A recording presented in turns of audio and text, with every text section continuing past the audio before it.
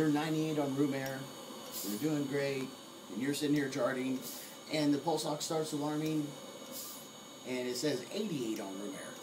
Well, what the heck? And the kid is symptomatic. I can't breathe, Wes. Help. Uh-oh. Now you got some work to do. But if it drops just suddenly like that, it's usually a mucus plug. Because the phlegm will start building up in the breathing tube, and building up until finally it occludes that bronchi. And when it does, and now we're not talking about in the trach tube, I'm talking about one of the bigger bronchi. And when it does finally occlude that tube, it blocks off that whole branch. And when it does, that whole branch is not working. It's not exchanging oxygen or gases. And their sats drop right away. And they feel it. They know what's happening. Okay. Now, at that point, what you have to do, your job is to get it out. You need to pop that thing out of there. And just the way we're going to do it, this whole process is a generic way to describe it is called an aggressive pulmonary toilet. That means you're going to get it out. You're not sure exactly how, but we're going to follow some steps, and we're going to go from the least invasive to more invasive, and we're going to get it out.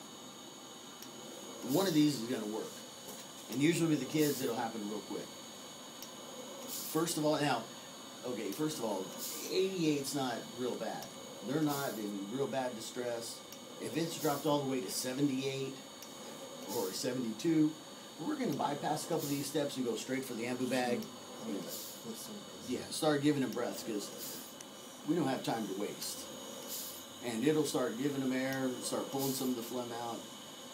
And but if it's just dropped down to 88, they're in distress. First, give them the PRN oxygen.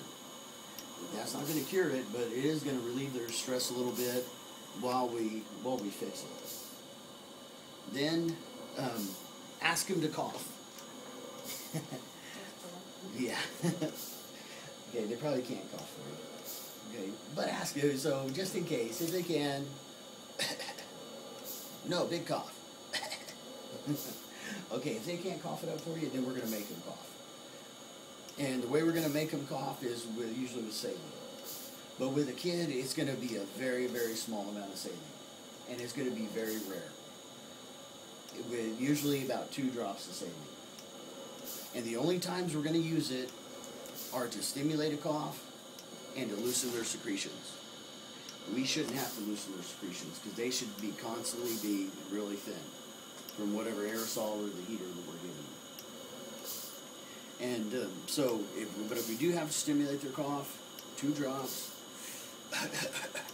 whatever they cough up, cleared out.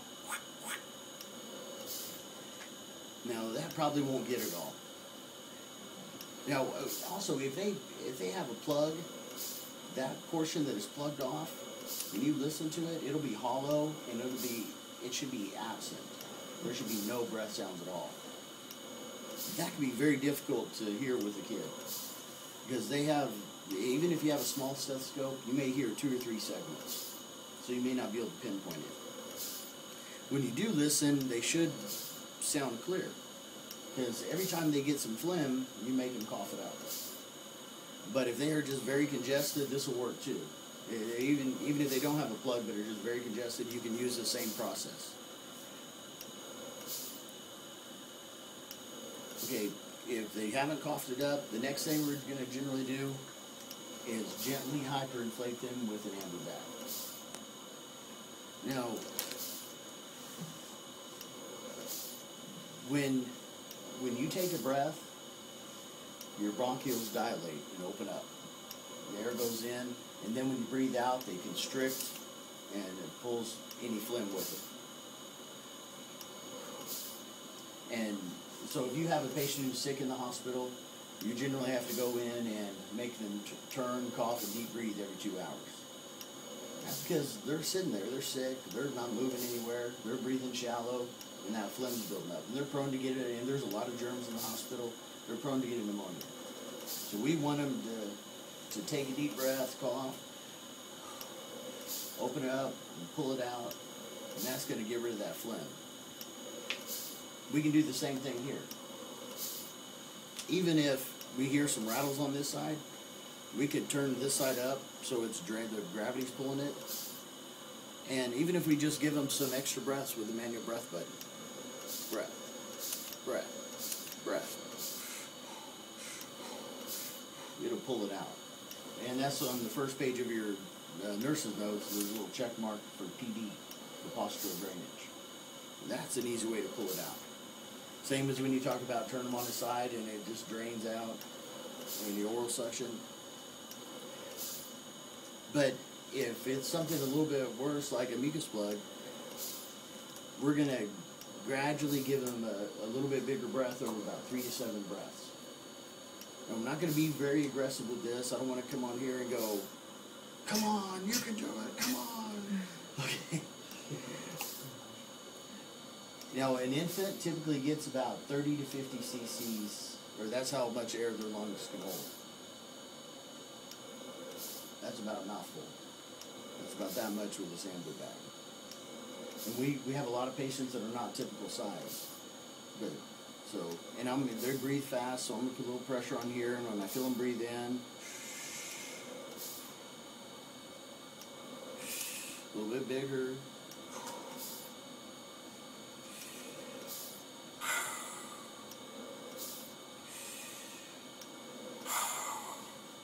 Pull it out. Clear out what's come up. Do it about 3 to 7 more times.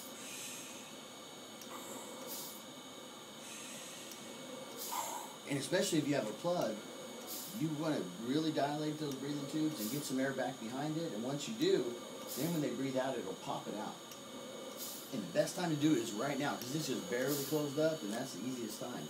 If you don't get it out, it'll keep on building up until you have a pneumonia. Now, a plug with an infant may look like that, a little white chunk like that, or a little green or a little yellow chunk like that, and a bunch of thin secretions. With a 4-year-old, it may be about that big around.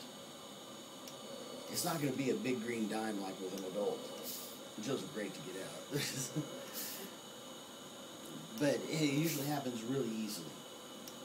But even if they're just very congested and you're having to suction them all the time, every couple of minutes, this will clear them all out at once. But even if by chance you haven't gotten that plug out, it'll still get the rest of that phlegm and clear, greatly decrease their work of breathing. When you have gotten them that plug out, their sats will be back up at room air at 98 or wherever it started. If it doesn't go back there, you haven't fixed the problem. But after you do this, they're going to be in better shape, but they may not be fixed. So if they're not fixed, start with the PRN stuff. You will have a bronchodilator, and you will have a PRN bronchodilator. Give it. And if you have CTT ordered, go ahead and do that too. If you have a vest, even better. It'll just shake them real good. It'll probably shake it loose. If you have an IPV machine ordered, that is the sole purpose of that machine is to prevent and break up mucus plugs. And you give it with a bronchodilator. So give them that treatment. It will break it out. Matter of fact, try to do it right away. And it does the same thing we're doing with the endovac. It just does it rapid fire and with the breathing treatment. Pop, pop, pop, pop, pop, pop, pop, pop. That will clear them out. But if they cannot cough or don't have a cough reflex, they don't have the ability to use their muscles or don't have a cough reflex, that's something totally different. It's one thing not being able to take a breath in. You can give a breath with a ventilator. If you cannot cough, there's no way to get that breath out. There's no way to cough the phlegm out. That's when they'll usually have a cough assist machine order. It does 3 things. It gives a big deep breath, but instead of letting you breathe out naturally, it turns to vacuum and sucks the air out. And then it pauses. And then it does it again. Because if they can't cough, then even if you went way down to suction, you would not get anything in the periphery. But what you can do with that cough assist machine is you can pull it up first.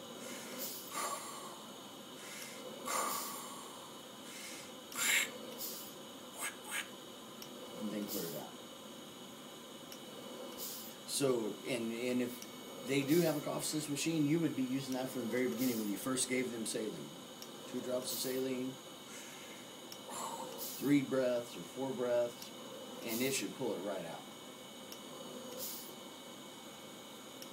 One of those things is going to work. Maybe the first one, maybe the last one, but one of them is going to work. And then once you get it out, let them recuperate, wean them back down to room air, and then you're good.